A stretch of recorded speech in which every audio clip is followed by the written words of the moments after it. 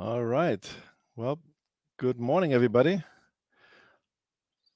Thanks for joining us on the Craft Beer Professionals. And I guess this morning we're talking a little bit about sanitation, but what I'd like to do is talk a little bit less about sanitation than actually really the basics that are the underlying principle of sanitation, which means how we can get our equipment clean and what's really going on in the background. So I guess I'm going to jump right in and we're going to get started.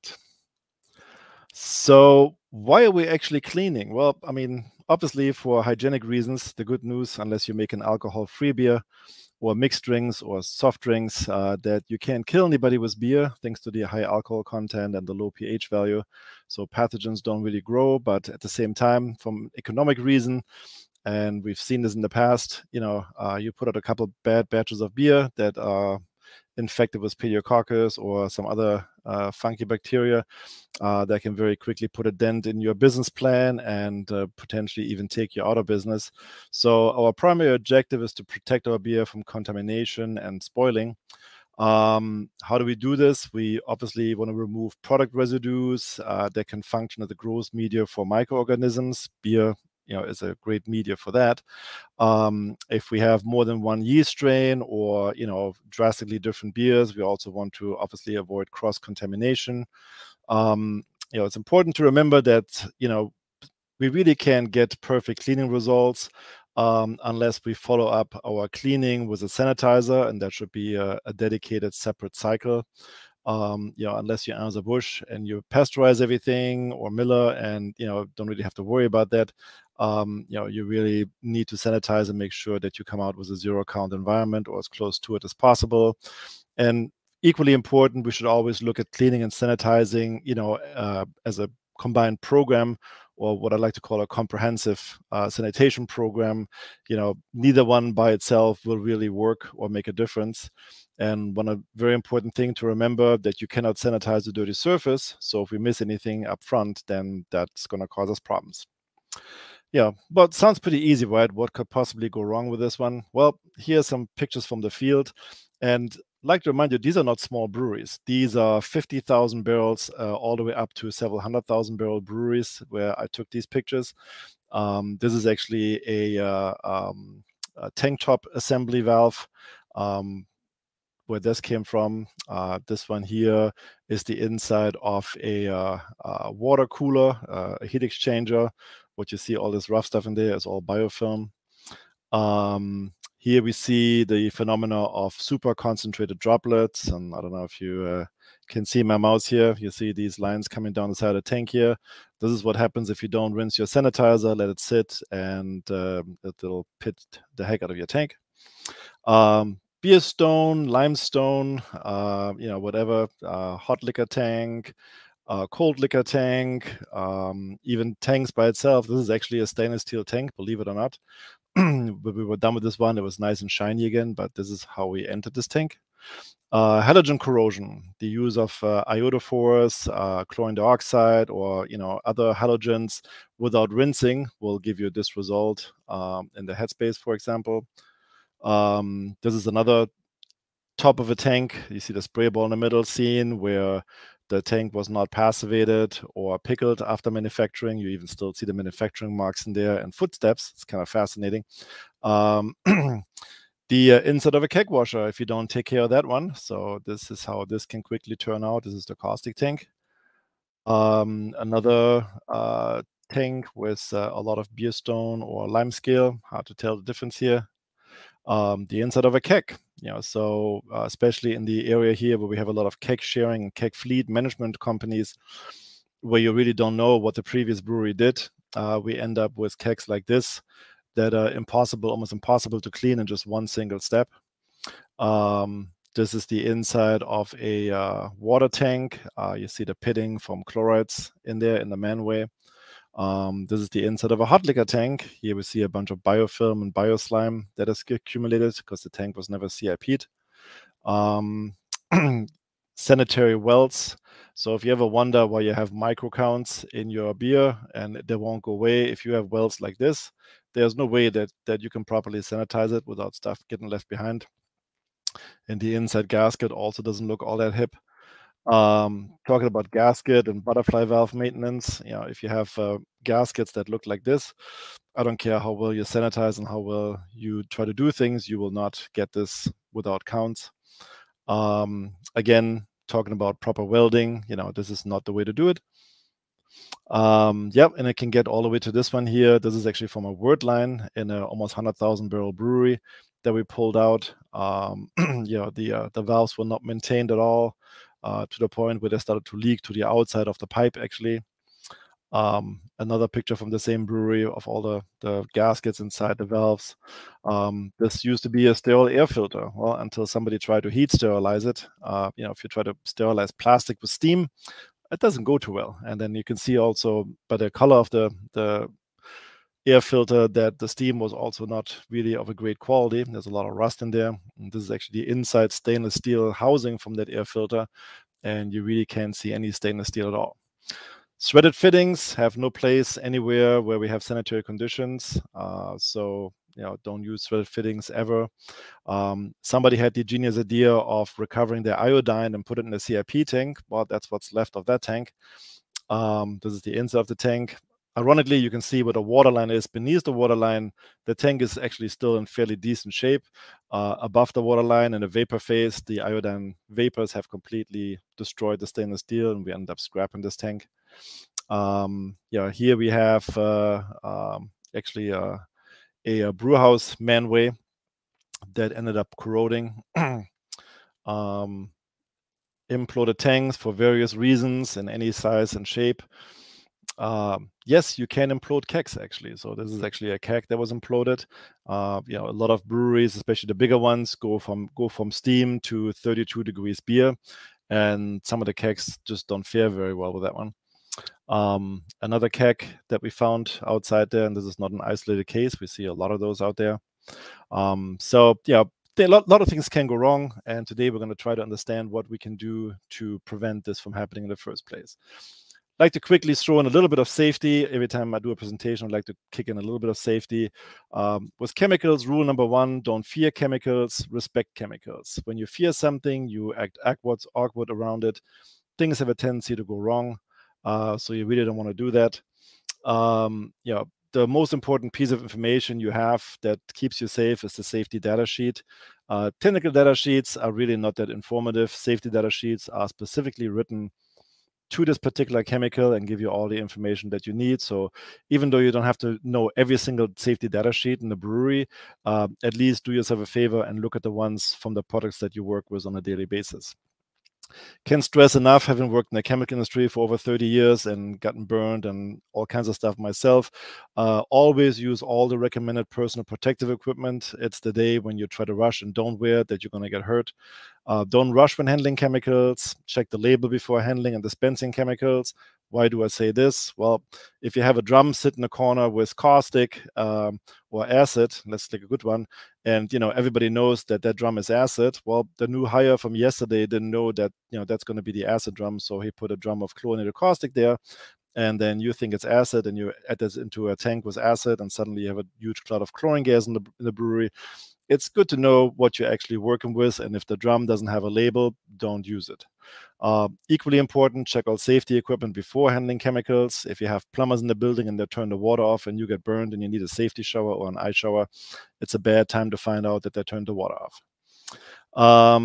Equally important, always know the location of your nearest safety shower and eye wash station. Maintain and check your personal protective equipment. That means if anything is worn or damaged, you need to replace it. Check for incompatible chemicals in the immediate area. Why do I say this? Best example, packaging area. Somebody is foaming down the filler with a chlorinated alkaline solution while you're doing an acid CIP on the bright beer tank. Well, guess what? Both those go into the same drain, and as we know, acid and chlorine doesn't mix well. So suddenly you have a nice little cloud of chlorine gas in the brewery trying to kill you. So it's good to know what's going on around you and what else is going in the drain that you're working with. So keep that in mind. And as always, avoid distractions while working with chemicals. So just some good safety advice there. Let's jump into the theoretical basics of cleaning. So to really know how to remove soil, we need to kind of understand how soil attaches itself.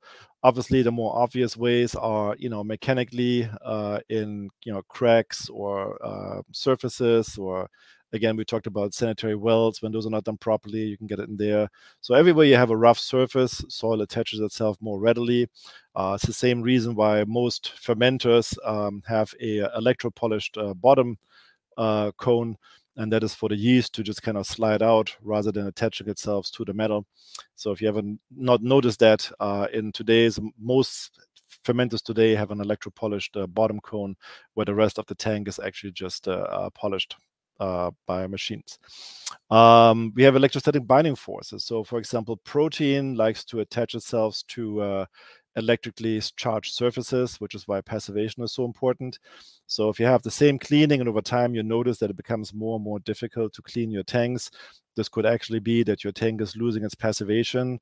Electrostatic binding forces are starting to occur, which makes the protein and mineral salts actually attach themselves more readily and more forcefully to the surface, making it more and more difficult to remove them. So if we know all this, then we say, okay, the sum of the energy that we need to produce to overcome all these binding forces is expressed as the adhesion energy, just something to know. So that's the energy we have to achieve during a cleaning cycle. How do we do this? Well, we have chemicals, we have mechanics, we have temperature, we have spray balls, we have all kinds of different things that we work with. So let's dive a little bit into that. The process of soil removal can be divided into 4 major steps. So how does this work? We're going to bring the chemical solution to the soil, obviously. After a pre-rinse, of course, we're trying to wet the soil. Now at this point, chemical reactions and physical processes take place. So with protein, for example, and caustic, we get saponification. With fats, we get emulsification, etc., etc. So all this stuff is taking place. Then the removal from the soil is actually done via fluid mechanics. So I always say, if you have a dirty tank and you can just wipe your deposits very easily off with a finger, the chemicals have done the job, but you have definitely a fluid mechanical problem where the mechanical action wasn't there to take that now prepared soil off the surface. And then finally, we have as the last step, we want to obviously prevent any removed soil from redepositing itself on the tank surfaces. So that is done through dispersion. And then obviously we want to transfer that removed soil away from the surface. So we have a few parameters that are influencing our cleaning results, and they're kind of determined at certain steps of the development of the brewery. So equipment parameters, for example, are often determined during the construction or the purchase of the production equipment. What type of steel are we using? Which type of spray ball are we using? Which pump are we using? Are we using a VFD? Are we not using a VFD? Yada, yada, yada. So all those things we refer to as equipment parameters. And if you walk today into an existing brewery, chances are that those equipment parameters are somewhat fixed for you. So you just have to figure out what are they and how can I work with them. But here's also important during the planning steps of a brewery. It's very important that we make good choices about, which materials are we using. Everything has to be chemical compatible, easy to clean, smooth surfaces. We want to try to avoid electrostatic binding forces. Maybe for a hot liquor tank, we want to use, a special steel to prevent damage from chlorides and the constant heat, etc., etc. So very important that we know these parameters and can work with them as we grow or as we plan a new brewery. System parameters are kind of determined by the regular operation of the brewery. What are the chemical composition and quantity of deposits in and on the equipment? Am I brewing lager beers? Am I brewing, stouts, seltzers, heavy IPAs or light lagers? Those will all make a difference in how we clean and how we approach this. What is my frequency of sanitation? What is the soil load in my cleaning solution? What's the quality of my process water? Specifically hardness, chlorides, and etc. What environment is my brewery situated in? So if you're here down in Georgia, where we are, it's hot and humid, so you fight a lot with mold and with heat-related problems. Where if you're in Arizona, you probably don't worry too much about mold growth because everything is just hot and dry, but you're going to have other problems. So makes a difference. and obviously the CIP equipment that I'm working with. Finally, that brings us to the operational parameters, and these are the ones that probably most of you guys are most familiar with, since brewing is really just glorified cleaning. The chemicals, the mechanics, the temperature, and the time. Those are the operators, the parameters that we can work with on a daily basis. We can modify these to some extent, and to some degree, these are actually interchangeable. So, chemical composition and the activity of our cleaning solution, which chemicals, acid, caustic, oxidizer, etc., etc. The mechanical activity during the cleaning process, very often is this overlooked. And, during my time selling chemicals and troubleshooting breweries, 90+% of problems during the cleaning could be traced back to mechanical problems, not so much chemicals. Can chemicals make a difference? Absolutely. You can overcome mechanical problems with certain, chemicals, using more or better chemicals, but the underlying problem was still ultimately a mechanical problem or a fluid mechanical problem. Which temperature do I choose for my cleaning process? It makes a difference if you clean a 10-barrel tank or a 1,000-barrel tank. And what is my time allotted for the cleaning process? As you continue to grow bigger and bigger, time becomes more and more of a valuable commodity, and you really want to deal with that carefully. So let's quickly touch on some of the things here. Again, the operational parameters, C, M, T, and Z.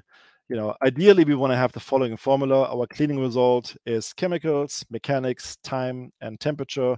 And ideally, our cleaning result should always be constant. That means the tank comes out clean every single time. Today, rather than going really deep into chemicals, which I could talk a whole week about, let me quickly talk about water, which very few people talk about, but it's actually, if you think about it, the vast majority of our cleaning solution. So it is actually the most important chemical that we have to work with is water, because it's 95 to 98% of our cleaning solution. So, very, very few times do we use chemicals concentrated. We always dilute it with water. Keep in mind the rule is always add the chemical to water, never add water to the chemical. So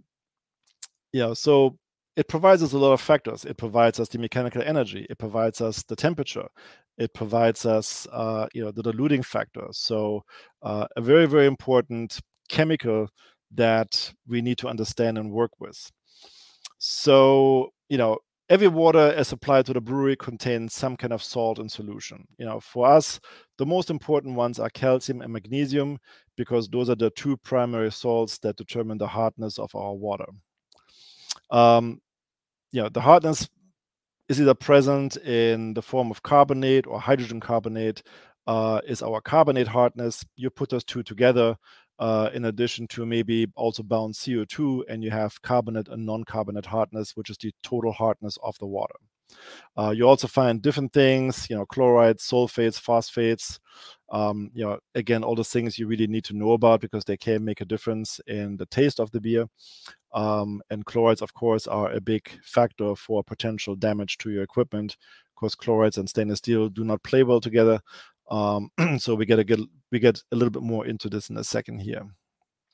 0 to 60 we consider as a soft water, 61 to 120 moderately hard, and then hard water. And if you live in Texas, then 180 is a good day.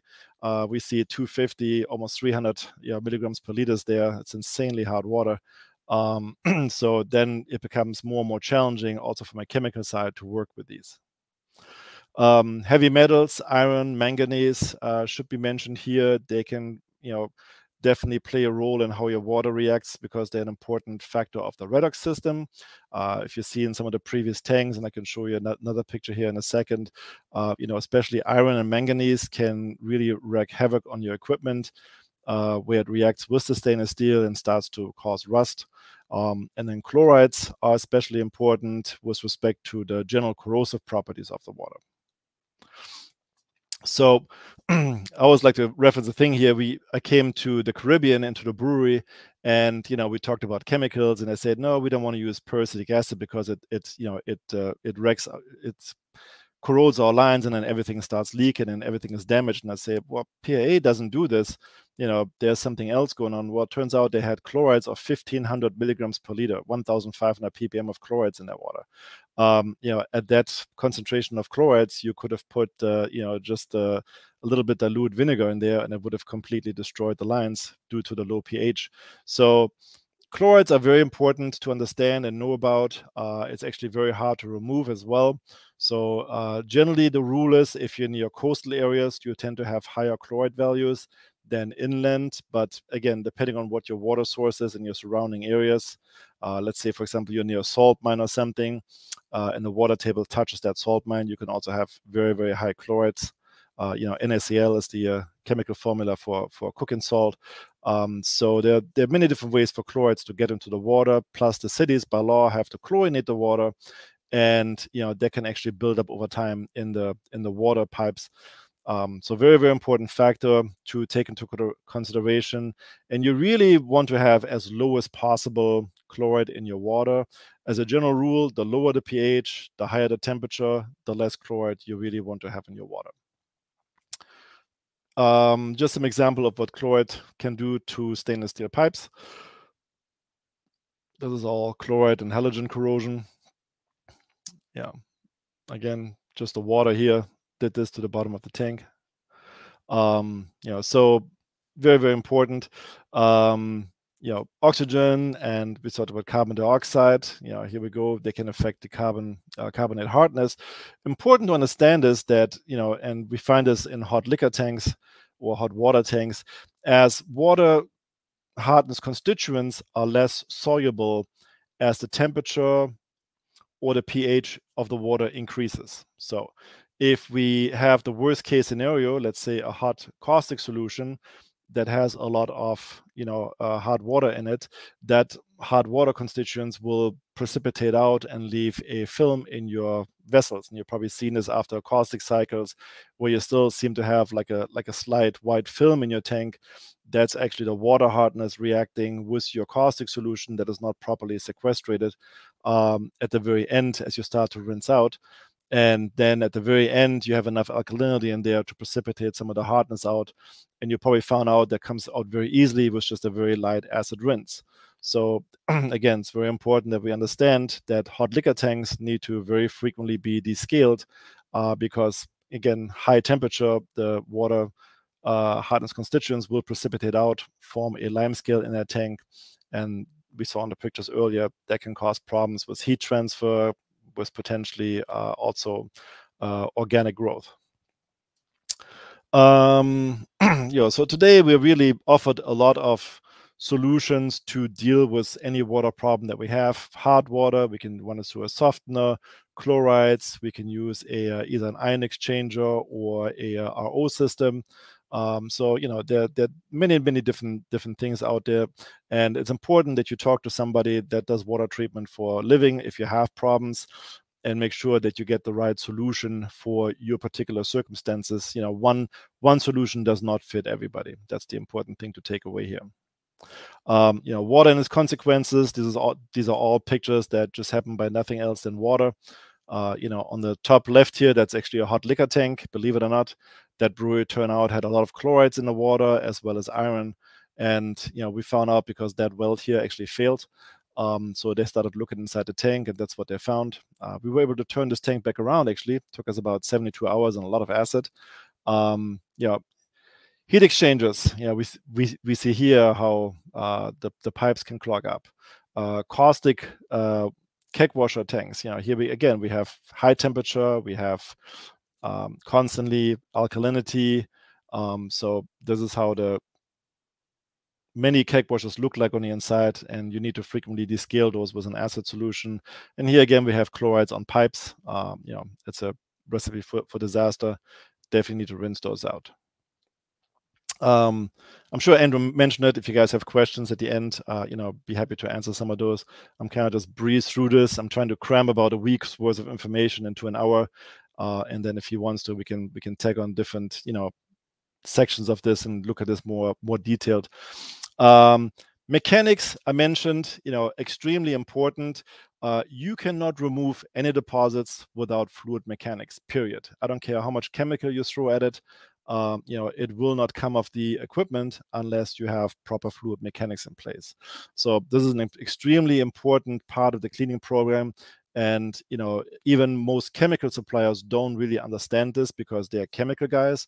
They're not engineers. They don't deal with fluid mechanics. They don't understand what's really going on. They just get paid to sell your chemicals. So it's important that you have a basic understanding of fluid mechanics and what we need to really watch out for. The fact is, the more your fluid mechanics are dialed in, the less time you will spend on cleaning and the less money you will spend on chemicals. So having good fluid mechanics can make a huge difference on how much concentrations you have to run, how long you have to run cycles, etc., etc. So we talked about earlier, from a mechanical standpoint, a pre-rinse removes loose soil, not chemically or physically attached to the surfaces. So essentially, you want to do a pre-rinse with ambient water. Don't use hot water for the initial rinse. You may have to do it later for a step up or step down rinse, but the first rinse should always be ambient. Okay, and the pre-rinse is completed when the water runs out clear. Simple as that. That's it. We're just trying to get the gross of the stuff out there to keep the soil load in our chemical solution as low as possible. Chemicals are transported to the soil to chemically alter the deposits. So again, here we're using water as a transport vehicle, and it is used to wet the thing, the soils. The chemical aspects that we're looking at for cleaning is pressure, volume, and then flow velocity. Okay, and again, volume and flow velocity are two different things, and we're going to talk about this here a little bit in a more detailed way. Manual cleaning applications is more easily because we can apply mechanical energy by brushing, scrubbing, or other physical means, and we can see what's going on. But in a closed system, we really heavily rely on some math and some basic physics to really make sure this comes out the way we want it to. Okay, so pressure, flow, volume, and flow velocity are determined and affected by the supply and return pumps, of course, which CIP spray balls we're using, pipe diameters, the length of the pipe, etc., etc., etc. How much head we have in the system. So we need to do some math and understand really what's going on. So let's talk about tank cleaning mechanics. Here we have two different principles. We have low pressure cleaning, what we call the traditional film or chemical cleaning. We apply a liquid to the sides of the tanks. It runs down the sides of the tanks. As it's running down, it creates mechanical energy, assuming the film is thick enough. And that is our mechanical energy. High pressure cleaning, or often we have a combination between low and high pressure cleaning. For example, the whirlybirds, we're not really talking about a true cleaning machine, but we're using some impingement cleaning, generally around the Krausen rings at the top of the tank. If you're doing eels, for example, that can significantly help in knocking some of that more stubborn soils off the top of the tank, and then relying just on chemical cleaning for the rest.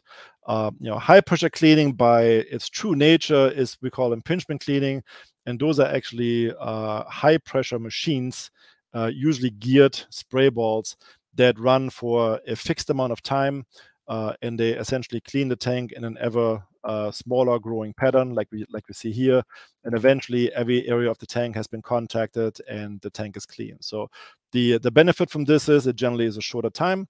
It is a predetermined amount of time. The disadvantage is these things are rather expensive, and require some maintenance. So for smaller breweries, maybe not always a good solution, but you can get away with whirlybirds or even static spray balls, but just what the difference is. So very important here, because I see this a lot when people move spray balls around the brewery from one tank into another tank. The spray balls must be properly sized and engineered for the tank diameter, volume, and height.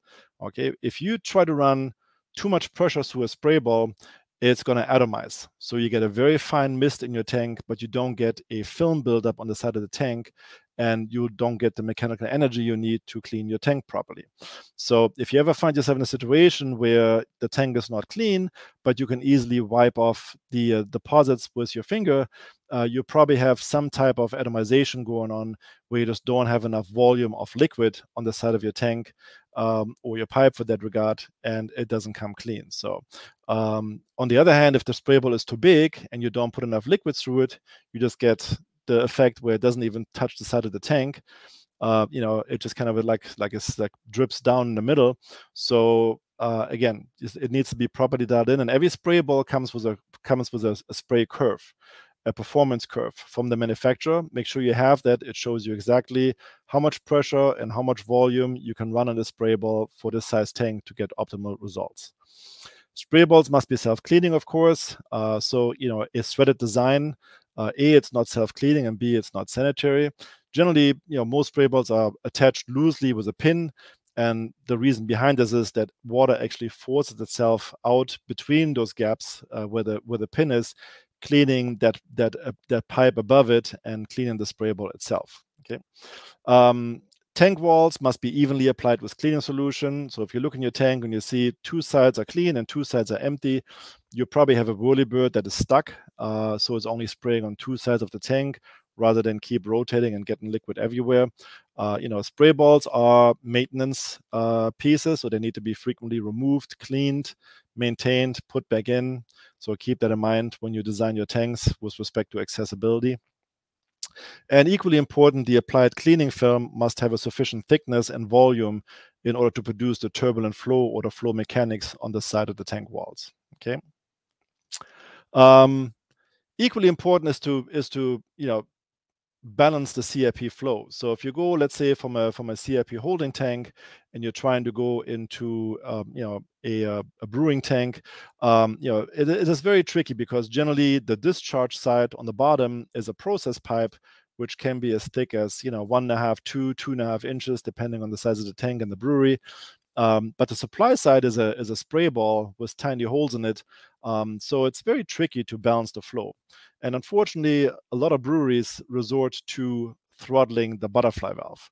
Well, that works, but unfortunately, what happens is that you end up with dirty pipes. And you wonder yourself, well, the liquid is going through there, though. It's coming back into the tank. What's happening? Well, here we're talking about the phenomena of insufficient flow velocity. So we talked about that we need to have a certain amount of mechanical energy to clean our equipment. If we don't have that mechanical energy, and in pipes and cones, this is done by water flowing again over the surface. When the water pools inside the cone, or the water just runs very slowly along in the pipes, we don't get the mechanical action to clean the pipes.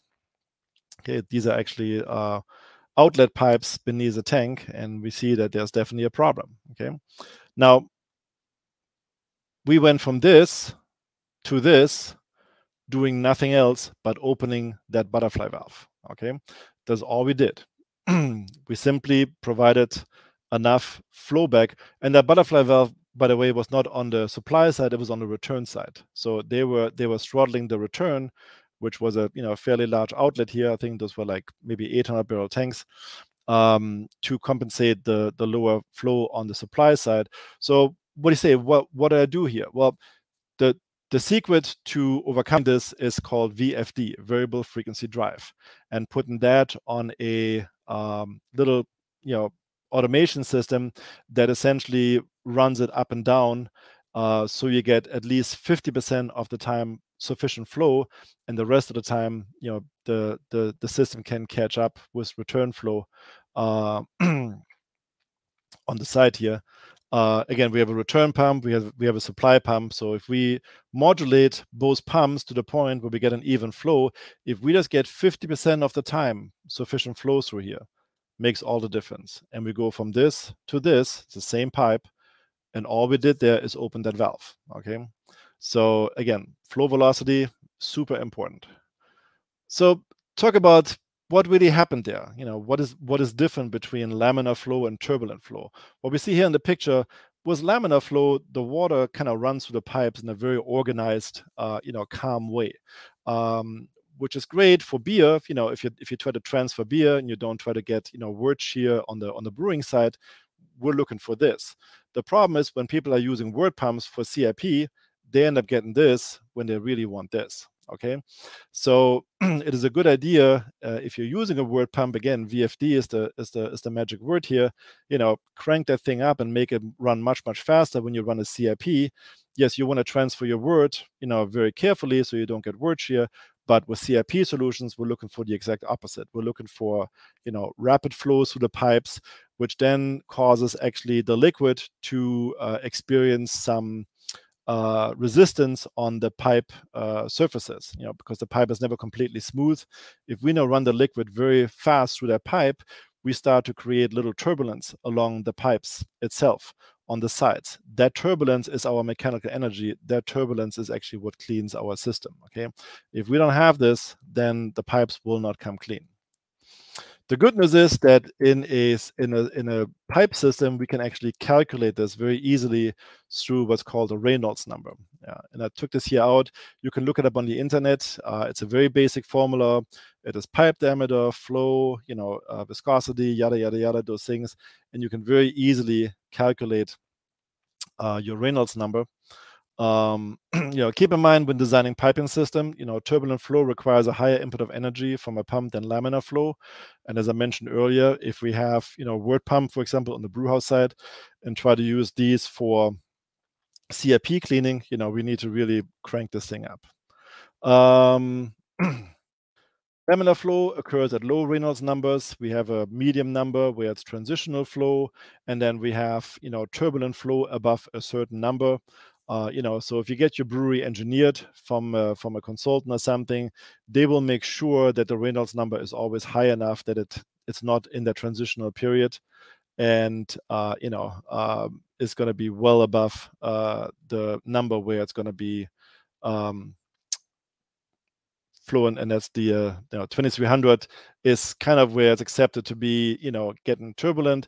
But honestly, you really don't design a system with less than 4000 just to be on the safe side.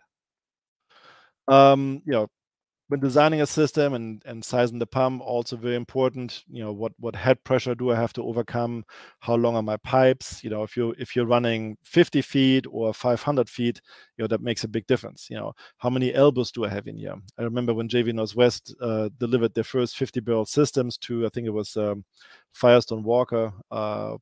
The brewery was called different back then, and it had so many elbows and stuff in it that it wouldn't come clean, so they had to redesign it. So it's just lessons that you learn through engineering. But every time you put an elbow in there, every time you put a T in there, it reduces your flow velocity, and it causes friction.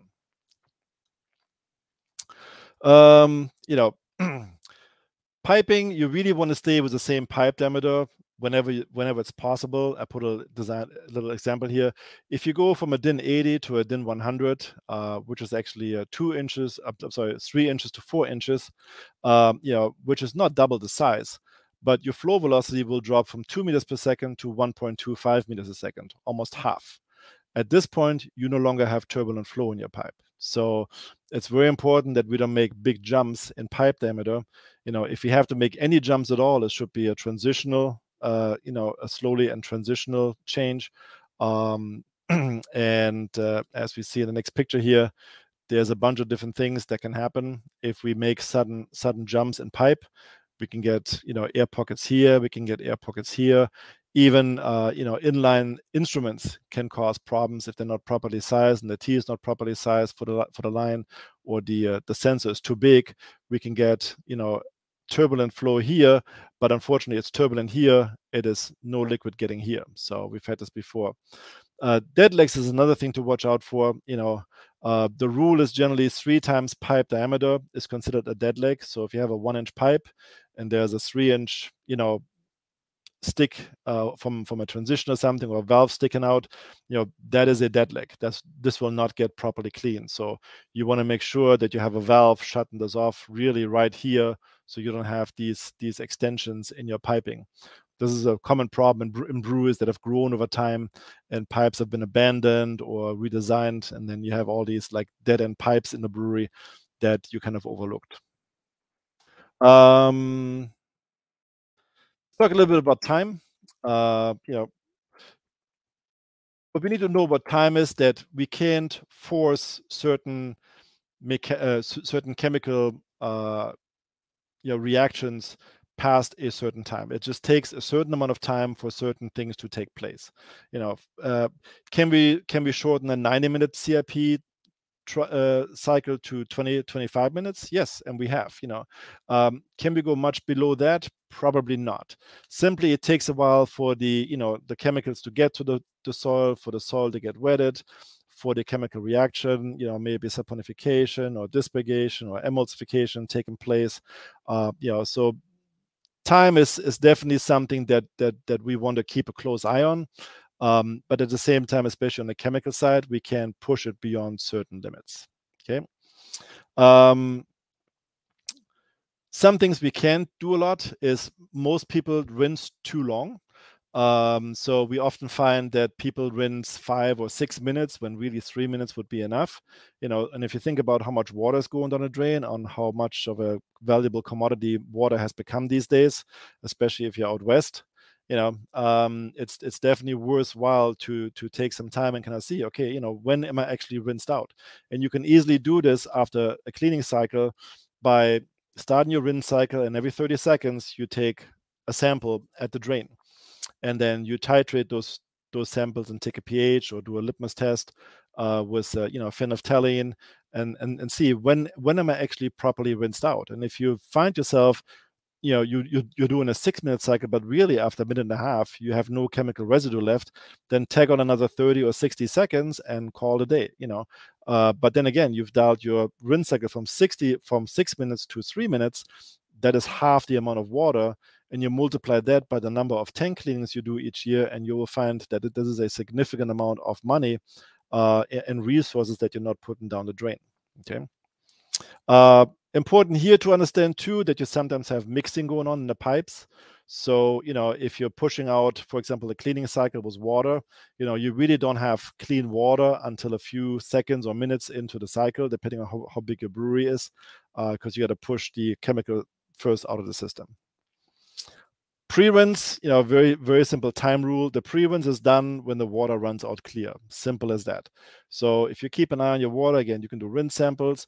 If you see, hey, after 30 seconds, after a minute, water runs out clear, I'm done with my pre-rinse.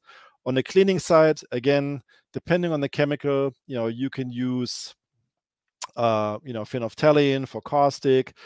Keep in mind, if your water itself is alkaline, that might not work. So you have to go with conductivity or something like this. Acid, you can use conductivity, pH, etc., etc. But see, when am I actually rinsed out? And what do I really need to do here? So there's definitely things that I promise you will be able to save. The cleaning times, if you have a CIP system and it's a single CIP system and you use it for everything and it's automated, you're always bound to the longest CIP cycle because you only have one program. So even though the one system would potentially only take 30 minutes, but let's say my whirlpool takes 90 minutes, everything runs for 90 minutes. That's the drawback if you share CIP systems throughout the various parts of the brewery. So if you do this, make sure you always go for the longest cycle necessary, because you don't want anything to not be clean. Okay. If you do it manually, at that point you can really dial in your SOPs and say, okay, for this year I need this much chemical and this much rinse time, and for this one I need this much chemical and this much rinse time. So if you really spend some time on this, there's a lot of things that can be done and a lot of time that can be saved. Again, it's work you put in once, and then you're kind of reaping the benefits afterwards. Intermediate rinse in between chemicals, sometimes you can skip that altogether. So for example, if you do a final rinse with your sanitizer, which I always recommend, don't leave sanitizers in your brewery unrinsed. They will damage your equipment. So if you do an acid and then follow with an acid sanitizer, let's say PAA, you don't really have to rinse between the acid and the sanitizer. It will not affect the peracetic acid. So do the final rinse, and then you're good to go. If you have incompatible chemicals, for example, alkaline, you run a caustic cycle followed by an iodine cycle, then you need to make sure all the alkalinity is out of there, because iodine is actually made ineffective through alkalinity. Talked about that. Final rinse is another thing. The final rinse is the complete and total absence of previous used chemicals or products. So once this has been done, you're done. I always recommend on a final rinse, put a safety buffer of maybe 1 minute in there, just to make sure in case somebody used a little bit more chemical, something that is still properly rinsed out. Talk about temperature really quick. Temperature is primarily determined by the deposit, composition of the deposit. So every time we run caustic, whenever possible, you want to clean hot. And the simple reason is that the chemical process of removing protein is saponification. Saponification takes most readily place at high temperatures, high pH. So you will have you will need to use greatly less chemical and less time by increasing the temperature. 80 Celsius or 180 Fahrenheit is generally, where I would stop. You don't have to take it any further than that. So on the brewhouse side, definitely run everything at 180. If you go on the tank side, it gets a little more tricky, because of the size of the tank potentially. Keep in mind, pre-rinses always ambient, and this is because you get protein denaturation above 95, 98 degrees Fahrenheit. Same reason why our body starts shutting down when we have a fever. Our body is full of enzymes and proteins that are getting blocked and destroyed by high fever. Same thing in the brewery, really, it's no different. You want to not give your tank a fever doing the pre-rinse and do an ambient rinse. It will make caustic cleaning much less difficult. Acids, generally there's no benefit using it hot. The only time we really use acids hot is, for example, in a keg washer. And why are we doing this? Because it gives us additional antimicrobial effects. The temperature will kill bacteria, especially at that low pH. I thought I'd say the magic rule for cleaning fermenters without any oxidizer or additive is about 120 to 130 Fahrenheit. If you're able to get it to that temperature, at least for a short period of time during a CIP cycle, chances are you will get the tank really completely clean and you won't be needing any oxidizer, like peroxide or something to get it clean. As the tanks get much larger, of course, that gets more tricky. The pressure differential can cause potentially implosions. So unless you have a safety system set up in your tanks, or you have a giant manway that you can open up to provide for sufficient gas exchange, that's where you have to really be careful.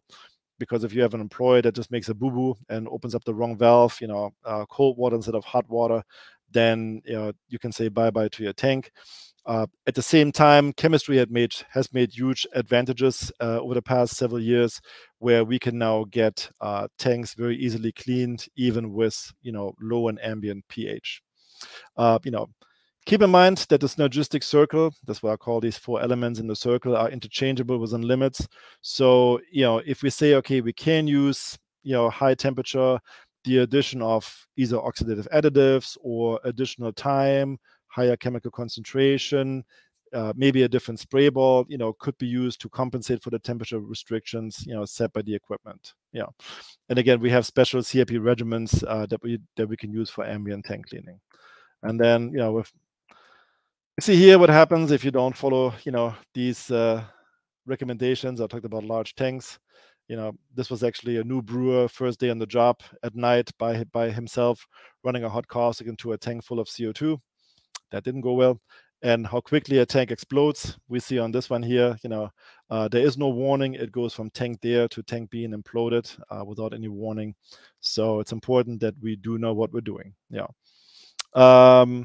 Again, single most important precondition for successful sanitizing is you need to sanitize. And I was going to quickly go through the sanitizers, but actually I'm not going to. I'm going to skip this here and maybe save this for another day. So at this point here, what I would say is probably more relevant to get into some questions and then save this for another day. So Andrew, I'll give that back to you.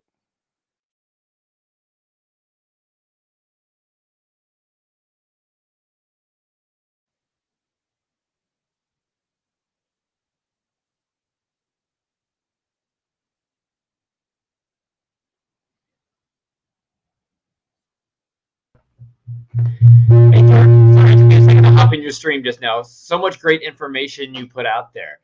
If anyone is interested in reaching out to you with any further questions, what's the best way they can do so?